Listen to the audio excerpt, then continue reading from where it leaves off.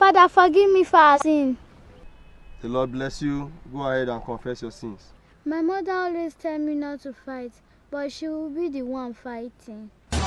Oh, really? Yes, Father. Your mother used to tell you not to fight. Yes, Father. But at the end of the day, she's the one fighting. Yes, Father. Who is your mother? Mommy, ma.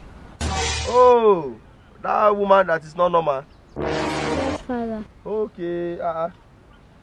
You are trying, oh. How are you coping? Because I know your mother. Your mother is a professional troublemaker. Hey! Ordinary church member that she is, I know what I've gone through. Continue. I wonder why your mother used to behave like that.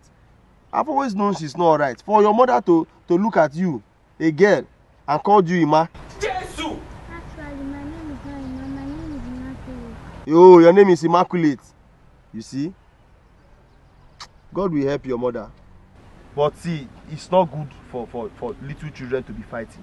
Okay, Father. So you must avoid fighting. Do you understand? Don't ever get involved in any fights. Jesus loves little children and he doesn't want them to be fighting.